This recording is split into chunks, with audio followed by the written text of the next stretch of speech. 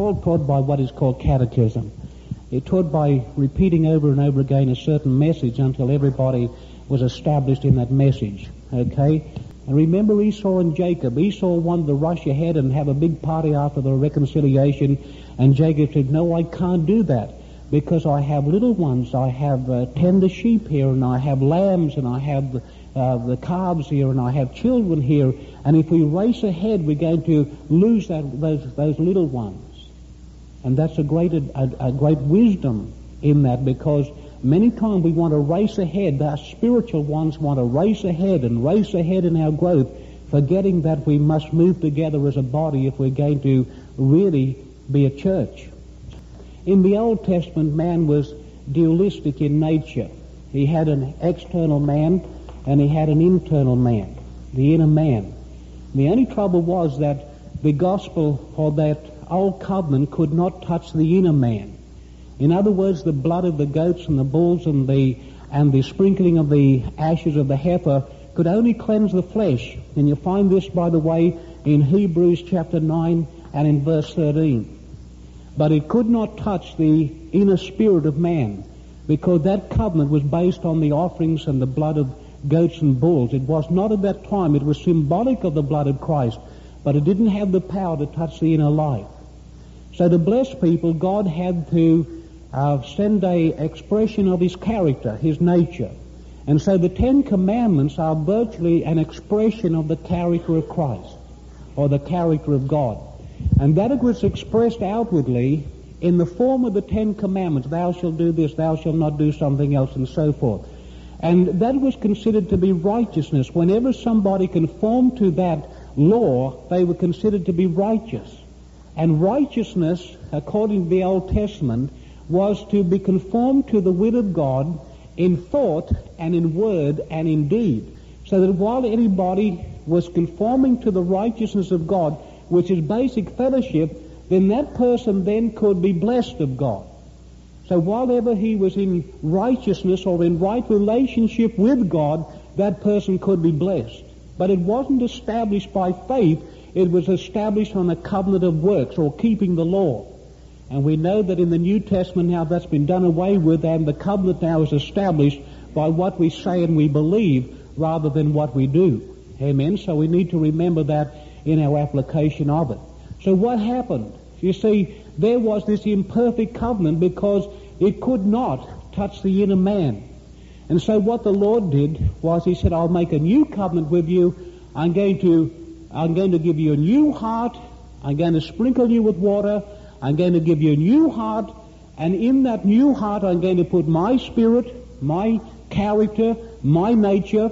And that's why the Bible says, without the Spirit of Christ, we are none of his. That doesn't mean the baptism of the Holy Ghost, as some has taught. But unless we have the nature of Christ within us, we are not Christ. Why? Because a child will reproduce the character of its father. So if we don't have the character of Christ, it means we're not his. Amen? So we have the Spirit of Christ now. In this new covenant, God has given us a new heart. And in that new heart, he has placed his law. He said, I will write my law upon their hearts and their minds.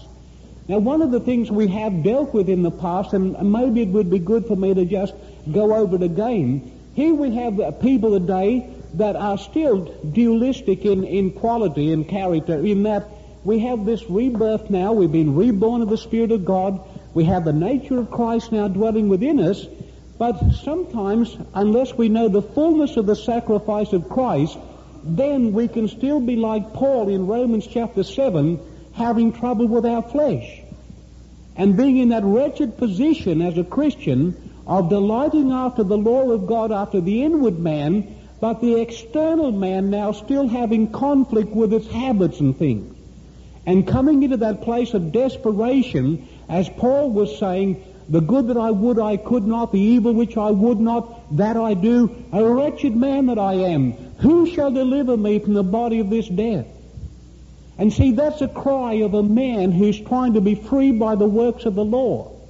Because in Romans chapter 7 he says, I speak to those that know the law, that the law has dominion and power over a man as long as that man liveth. But if, and he gives the example of a husband and wife relationship, if one partner is dead, there is no bondage any longer. There's no law that can hold that relationship together or bind that dead person to the living one, because law has severed that death has severed that relationship. So he said in Romans 7, I speak to those that know the law. What was he talking about? He's saying that the flesh has dominion, and in the area of the flesh there we have the law of sin and death. That's not LSD, by the way. It's the law of sin and death. The law of sin and death will operate in the flesh of man until the man is dead. Because then we have all the negative preachers and say, well, I told you so. We can never ever be changed until we die. You know, and we can have all this freedom, all this liberty when we get to heaven, but we can't have it down here on earth. Pity, pity, pity me, a wretched man that I am. I just have to be content to live with all these habits in my life, all these weaknesses in my life, and I just can't help it now. That's the way God made me, and that's the way I'll be until I die. Now, you've heard that kind of philosophy, haven't you? Go on, blink an eyebrow. Amen. Okay, but that's not what the Bible teaches. And when Paul said, a wretched man that I am, who shall deliver me from the body of this death? He goes on to say, I thank my God through Jesus Christ. Amen? And then he tells us in Romans chapter 8, 2 and 3, what the law could not do, being weak in the flesh, God sending his Son in the likeness of sinful flesh, and for sin condemned sin in the flesh. Glory be to God. And it goes on to say, liberating and setting one free to be able to live by the new life, the power of the new life now, if we accept that part of the sacrifice that brings death to this old nature, the old man. Glory be to God. Isn't that good news? And what is that part of the sacrifice? The part of that sacrifice is expressed by the scapegoat offering. And there you had two little goats. And one, the lot was cast, and one fell to the little goat that was called the holy offering.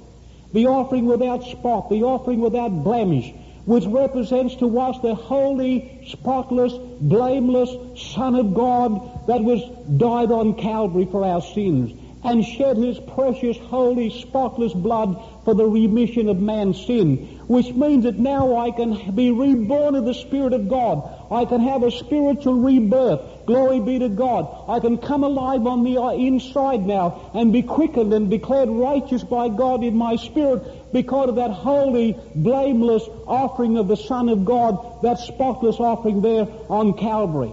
But what about my flesh? And that was covered by God, by the way. It was covered by God by the other offering of the little goat. And the high priest would come and lay his head upon the scapegoat, and all the iniquities and all the weaknesses and all the sins were laid upon the head of that little goat, and then that little goat was driven out from the wilderness to die. Amen. And that was a type of Christ who became sin for us. He's a type of Christ who, that spotless one there on Calvary. And then the Father had said it pleased the Father to bruise him. He had made him sick with our iniquities, with our sins. And the Father laid the iniquity and the sin and the weakness of the flesh upon that holy offering that was hanging there on Calvary. And Jesus, that Holy One, became sin and died as a sinner and was carried to hell as a sinner and suffered punishment in hell for us as a sinner. And I believe from the Scripture that wasn't down just in the grave. It was in a lake of fire where nobody has ever gone yet. But that spotless Son of God who became sin, died in spirit, went down there into hell, suffered the punishment of hell for us eternally, and then rose again, was quickened in spirit, rose up again, glory be to God, and is now the ever-living one who offers us this kind of salvation and this kind of redemption. So when I accept the fact right now, in this present life, that one died for all, then all are dead, glory be to God, that when Jesus was hanging there on the cross, he took me in himself, and when he died, I died, glory be to God, amen. That no longer now need I be under the subjection to the old nature, the old character, the old sin man, but now through the power of the cross of Christ, the old sin life within me, the law of sin and death has been banished forever. Hallelujah.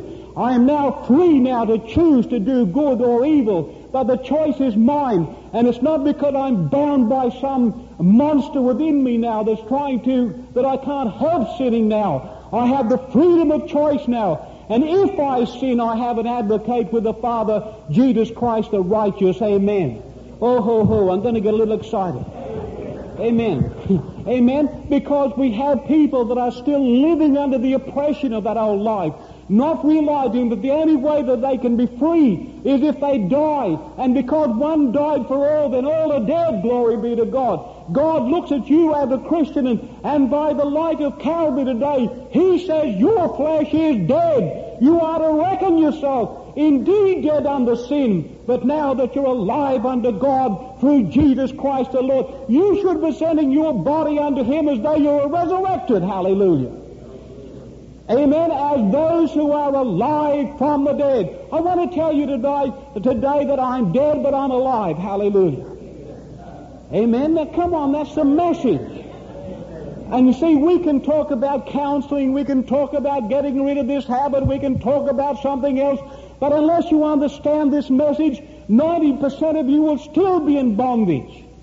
Because the fact that you don't see that in your flesh the cross, the shadow of that cross has come, and the shadow of that cross has accounted you to be dead with Christ in flesh, and that now you can reckon yourself to be alive unto God. And what do I do with this old life of mine now? I leave it where it belongs. I leave it out on the garbage dump. I leave it out on Calvary where it belongs, outside the city. And I come into the presence of God now, and I present to God my body now, not as an instrument of sin, but an instrument of righteousness. As those who are alive from the dead, hallelujah. But I can't come into God's holy presence and offer Him a bunch of garbage. Forgive me for saying it. He can't give His glory, brethren, to another. He can't touch the flesh. He can't anoint the flesh. He said, I've condemned the flesh forever. It's banished from my sight. It's banished from my life. And the only way that God can accept your flesh is to have it come through the cross. And when it comes through the cross, it's crucified. And when it's crucified, it's buried. And when it's buried, it goes through resurrection. Hallelujah. And one day the finality of that will become a living reality when that trumpet sounds. All that God has said about my body will then become a living reality. Amen. But till that point, I'm to yield myself as though I'm alive from the dead, and I've got to present my body as something that is alive and not something that's dead. Amen? Do you understand what I'm saying? Oh, get excited about it. Because if you could only understand that, there would be a liberating power within your life. So what have we been saying? Oh, I'm just going back and recapping now what I've been preaching over the last 10 months. But let me tell you something. Daily, we are to live as though we're dead and we're alive. Glory be to God. Amen. And as we do that, then a tremendous power shall be released in our bodies.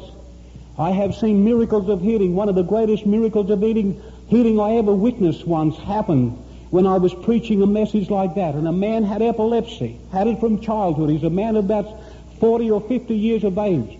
That thing had thrown him into a fire many, many times. He had scar tissue all over his body. He was crippled up. He had to creep along on a walking stick like that. And that night when we were preaching that, the Holy Spirit came upon him, and people saw a glow of light come all over that man. And that scar tissue was removed from his body.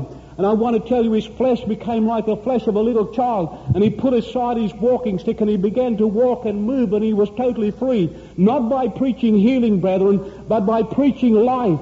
Glory be to God. And that's what the Lord wants us to share in. He wants to share in life, not death. Praise God. Amen. Every sickness and every disease here in this meeting today could be healed if you could see the reality of it. This was the message of healing of the New Testament. Not going around saying if you have faith to be healed, if you have faith to be healed. It was an understanding of how God considered your body. What is your body? Your body is a temple of the Holy Ghost. Your body had been purchased by the blood of Jesus. You're to yield your body now as an instrument of righteousness. And I want to tell you, the same Spirit that has quickened your spirit will reach out and touch your body and bring it to life. Hallelujah. Amen. The same Spirit that raised up Jesus from the dead that lives in you will quicken your mortal body and bring it to life, praise God. Is that a reality? It sure is. We may not be walking in it all the time.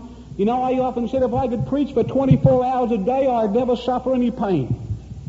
I would never have one ache in my body. I'd have no limitations. Because when I begin to minister and I begin to move under the Spirit of God, every pain will leave my body, every weakness disappears, every disability goes, every deformity is taken care of under the anointing of God's Spirit. And if we could learn how to live 24 hours a day under that same anointing, under that same consecration, under the same dedication, nothing would ever touch us in our bodies. And I believe that the message to the church is to come to that place, and you'll find this in Philippians chapter 3, by the way. Amen? And there's a process of getting there, which one day, if the Lord leads, we'd like to share into it how to get to that place. Praise God. But that's another story.